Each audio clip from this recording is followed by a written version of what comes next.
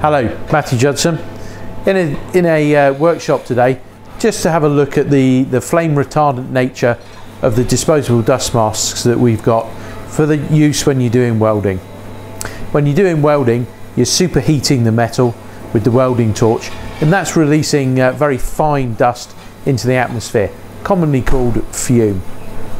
So what we're going to do is, I'll put a mask on the head film here. We're just going to make some sparks with the MIG torch in front of the mask, and then we'll have a look at the mask afterwards and we'll see how good it is at stopping the flames.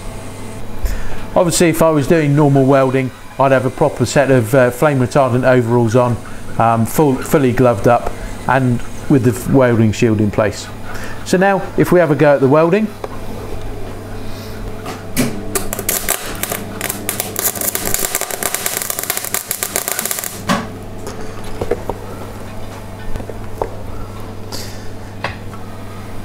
So you can see there we've still got plenty of smoke, etc. coming off the weld, but if we look at the mask and if we zoom in close with the camera, what we see is that we can see a few little marks there where the weld spatter has hit the mask, but there's no flame spread at all.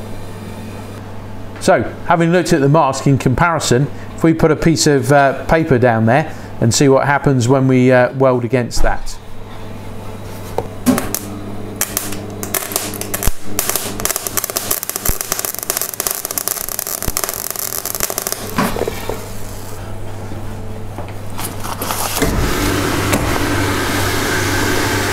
Put it out.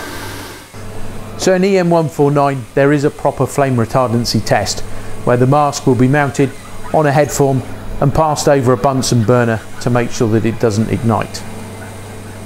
If you've got any questions about respiratory product, please do give us a call at JSP and we'll try and get you the right product for the right application.